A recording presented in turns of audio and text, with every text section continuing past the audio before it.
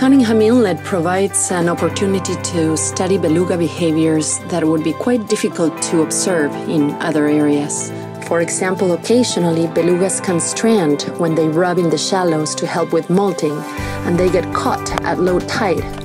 I was very lucky to witness one of these stranding incidents when 2 adults, a juvenile and a little calf, got stranded.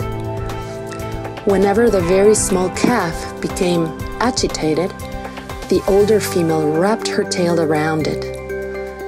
This was such a clear, soothing gesture that worked very well to calm down the little one.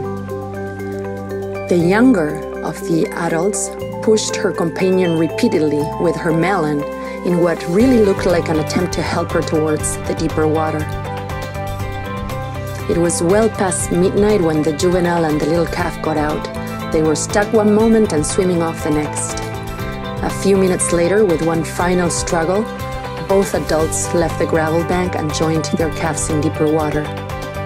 The risk of becoming stranded is not just being a whale out of the water, but polar bears are known to feed on stranded whales too, so this was certainly a happy ending.